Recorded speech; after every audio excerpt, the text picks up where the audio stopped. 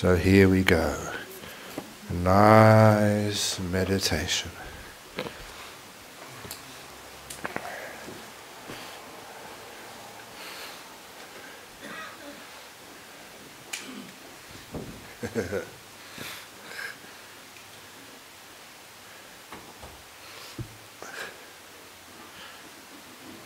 What? Hot? Oh yes, I'm a very hot monk. That's why people like to take photographs of me. I'm a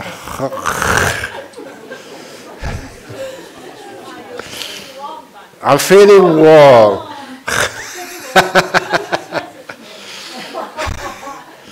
I am warm with the fire of the Dhamma, with kindness, compassion. No, I'm fine.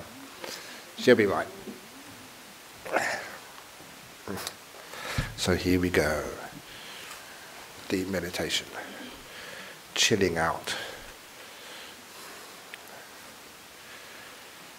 So just be aware of your body first of all. Just sitting here.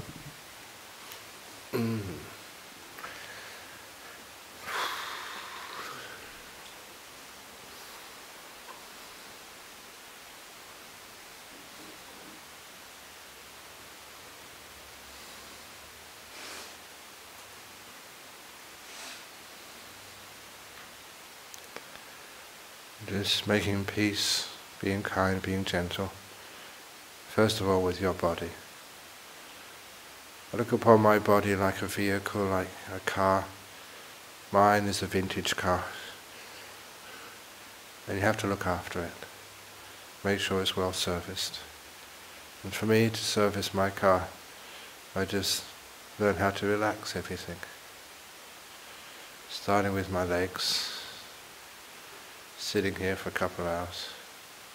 Or maybe an hour and a half or something.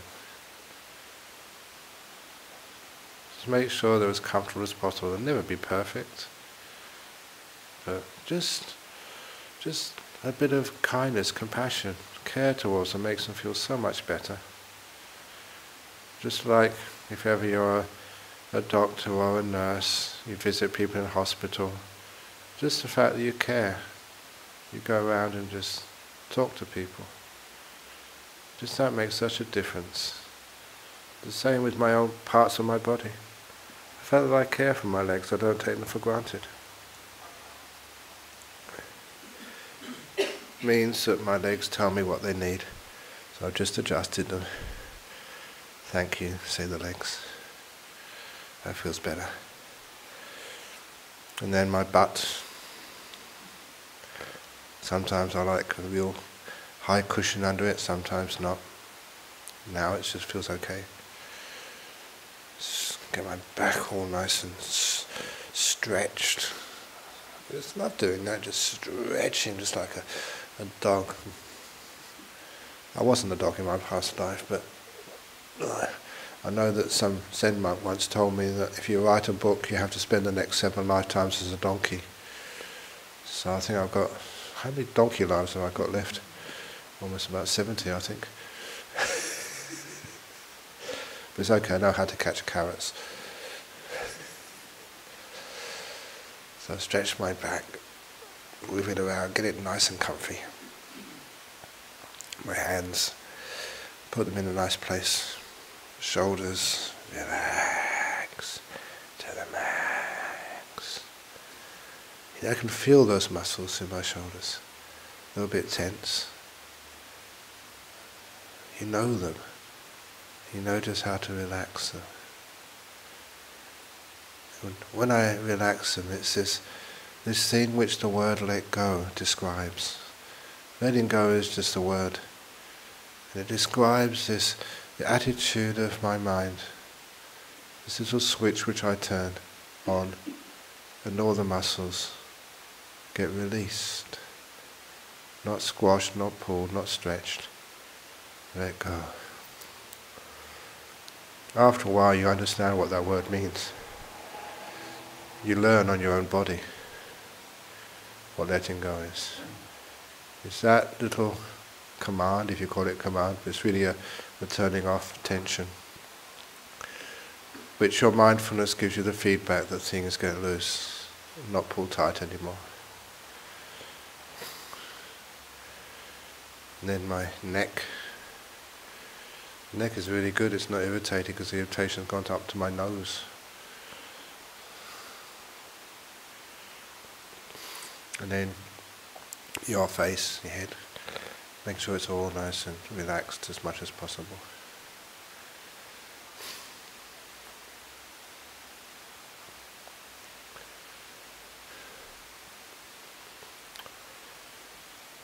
Feel the whole body. And if there is one part which is more disturbing than others, focus on it. Get to know it, get to understand it. Know yourself, know your disease. 100 illnesses faced, 100 illnesses cured. Adapted from the Chinese art of war.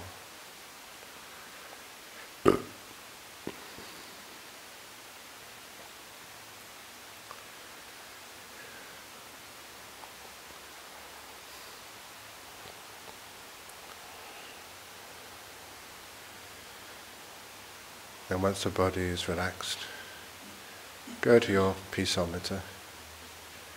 Just like your body is stretched, sometimes it's wounded. Sometimes your body can be sick. That causes the stress, the inflammation, the pain. So similar with your mind. You've been wounded, injured, not healed yet. And maybe this moment, disappointed. These are all stresses of the mind. And we learn how to relax to the max in our mind.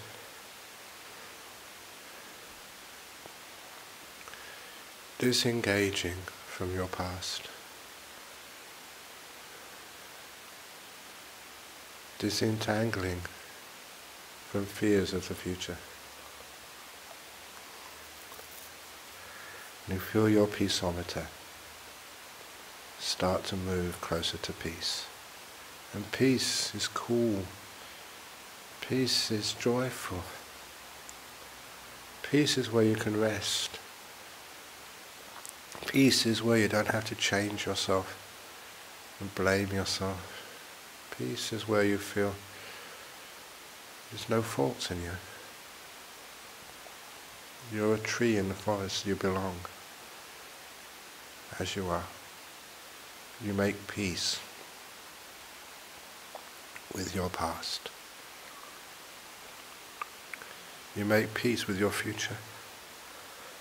You make peace with your moment called now. Just being here.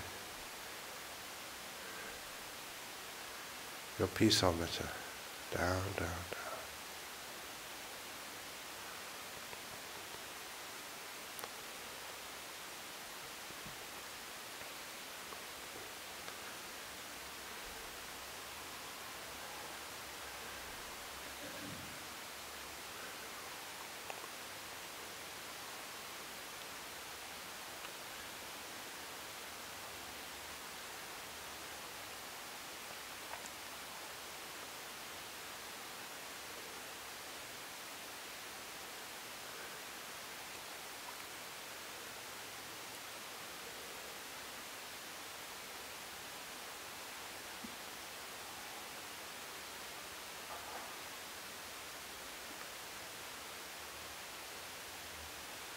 And then, once you're peaceful, you can be aware of your breath, or aware of whatever's there right in front of your mind right now.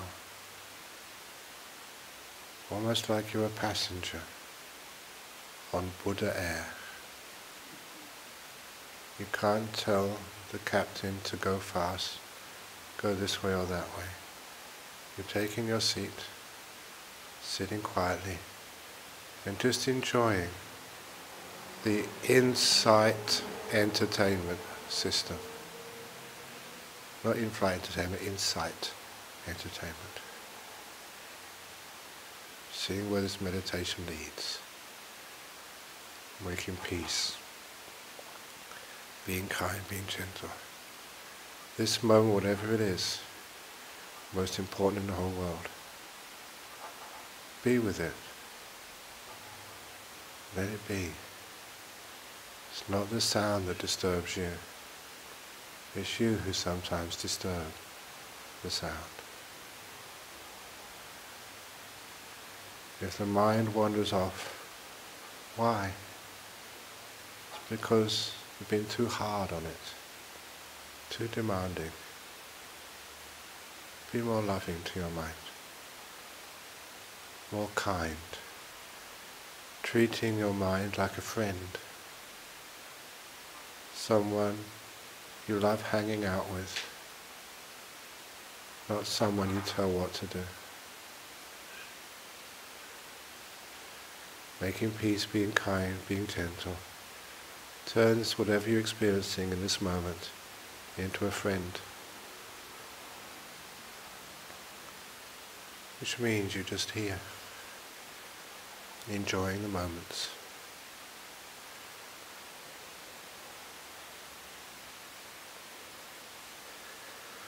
I will now be quiet. Another 20 minutes, 25 minutes, then I will start speaking again.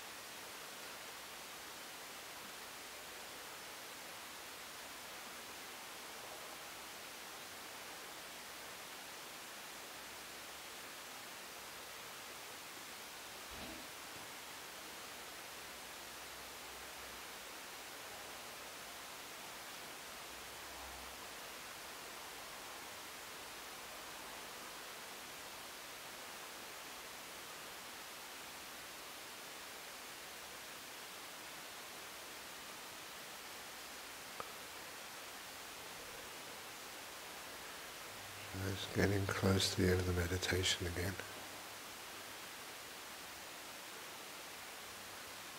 How are you feeling? What worked and what didn't work? In meditation we understand the causes which lead to peace, comfort, relaxation.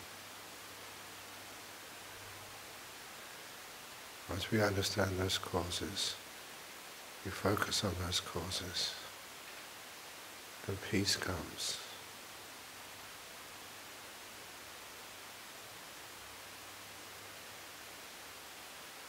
I will now ring the gong 3 times.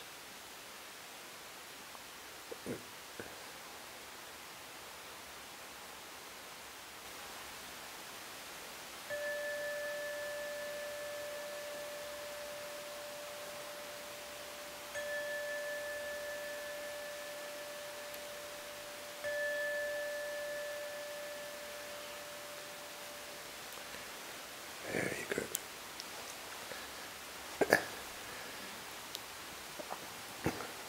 Now we did have a couple of questions they put in the bell.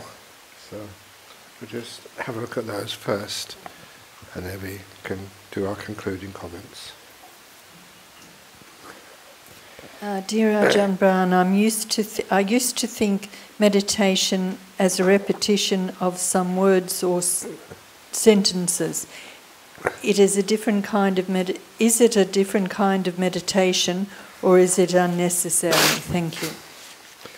Okay, repetition of words or sentences can be a useful tool. It can be as part of the meditation. We call these mantras. So in the Thai tradition, the forest tradition, we used to do the mantra Buddho, Buddho with the breath. Breathing in, say Bud, breathing out, To, Buddho, Buddho. That meant a lot to people who were brought up in that culture. When I started teaching that in Australia, it didn't work that much. So I tried another method. So when you breathe in, you say to yourself, shut. You breathe out, up. Shut, up. Shut.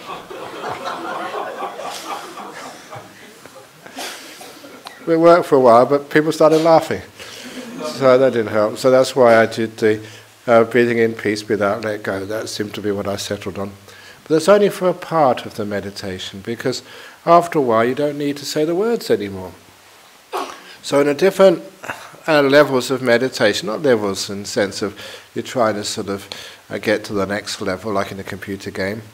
It's just as you develop meditation, you get more refined. So you start by watching your body, then maybe peaceometer, then watching your breath. But then, just like the different vehicles you used to get here, I went in an aircraft to get to Melbourne Airport, then a car to get here, and then got out of the car and walked with my shoes on to get to the monks' quarters, then took my shoes off to walk barefoot to go the rest of the way. Different vehicles for different parts of the journey. Unfortunately, I couldn't land the aircraft in the car park of the Buddhist Society of Victoria. Unfortunately, they had a big tent in there. So the point is, different parts of meditation, different tools for different stages. So where we do the watching, sort of the what's it called, saying mantras. That's where it's different. A certain part of the meditation. You're doing the mantras, whatever it is. Say Buddho, Buddho. When the mind gets peaceful, you don't need the words anymore. You can't park the car in your room in the monks' quarters. You have to leave it outside. It can only go so far. So you start with, say, a mantra, then mantra disappears, you're just with the breath, breathing in, breathing out. And the breath can take you so far. And then you get nimittas, beautiful lights. When you have a light in the mind, you don't need the breath anymore, it's done its job. Now you just have this beautiful light in the mind, and then you use the light as far as it can take you to the entrance to the jhanas, and then you're in the jhana realm. So every one of these little vehicles has a usage, and there comes a time when you have to let go of that vehicle. You know, this is very similar to the Buddha's simile of the raft. Only the Buddha just mentioned the raft is to go across one stretch of water. You use the raft to go across, but once you go across to reach the other side, you don't take the raft with you. You have to go by foot when you go to the other side. So every vehicle has its usage, has its time. Even breath meditation, the breath can only take you so far. You let the breath go, and you get on the next vehicle. That's the way this meditation works. Okay. Dear Ajahn Brahm, I have heard you mentioning that in deep meditation EEC or ECG could become flat. This, I believe, can be interpreted as there is no blood flow. When someone travels for long hours in a plane without moving, it is said that the possibilities of having deep vein thrombosis are very high. In deep meditation, there is no movement of the physical body, so shouldn't this be a concern? Would you like to comment on this? No, don't get worried about those things. Because what happens is, in deep meditation, there's no... Even Ajahn Chah's story, that when Ajahn Chah had his stroke and couldn't speak, he was still meditating. We know that because sometimes he stopped breathing. And for a long time, hours, he didn't die. Because on one occasion, the doctor was really scared, or rather the male nurse on duty was really scared. He's not breathing. And the monk said, oh, he does it all the time, just leave him alone. And so the doctor was arguing, the male nurse was arguing, and so they decided to take blood samples every few minutes to make sure the blood was well oxygenated. It didn't matter, as long as there was oxygen in the blood, it didn't matter whether you're breathing or not. And they found all this time when Ajahn Chah wasn't breathing, still his oxygen levels in his blood remained constant. I wish that would have been reported and done under some sort of conditions that would actually prove that this was not a fake. He wasn't breathing. It was still, blood was going, heart was still going. But in the deeper meditations, even there the heart stops. There's no thing going through. It's really weird. But you're not dead. And apparently there's some Hindu yogis have done that under laboratory conditions. And sometimes that we wonder, that's impossible. But that is the arrogance of science, thinking that they know and things which they can't make any sense of cannot exist. As I said, it's the same thing with when you have the flower pot experiment, which I mentioned a few days ago. When that lifts from the table, the scientists in the Imperial College London, they thought that this can't be happening. It's not true. It was true. Even some of the other things which Emeritus Professor Bernard Carr, very close student to Professor Stephen Hawkins, great friend, Buddhist, first Buddhist I ever met, also a theoretical physicist, and also a member of the Psychic Research Society. Just in conversations with him, he said he's taken these professors, top experimenters, great scientists, to mediums who could do lifting the tables. This was not a trick. The table was lifting up the air. And the scientist was free, having a look underneath, checking everything, seeing how can this be happening. And I remember him telling me, this scientist turned to him and said, this can't be happening, this can't be happening. This is some sort of, I'm being deluded, I'm being drugged or something. And anything but admit the evidence right before their eyes. So when you get a doctor saying, this person, the brain is not functioning, there's no blood flow, but nothing is happening, they're still alive. They come out afterwards without any damage whatsoever. Weird but true. This is one of the things why I liked science, the interaction between real science and meditation. Because real science, even if you can't understand what's happening, the evidence has to take priority. Little things like quantum entanglement. You know, you've heard that word. It's true. They've tested it out. It's a phenomena which is real, but no one understands what the heck's going on or why it works. Just like some of these other things in meditation. Why? According to our understanding, it shouldn't happen, but it does. Which means that our understanding needs to be changed, rather than the evidence canned. One of those little phenomena, which I love bringing up at this junction, was Professor John Lorber. In 1981, a long time ago, Sheffield University. His field of research was the shape of human skulls and whether that affected one's health and longevity and social interaction. So whenever he saw anyone on campus who had a slightly deformed skull, he would invite them on the program.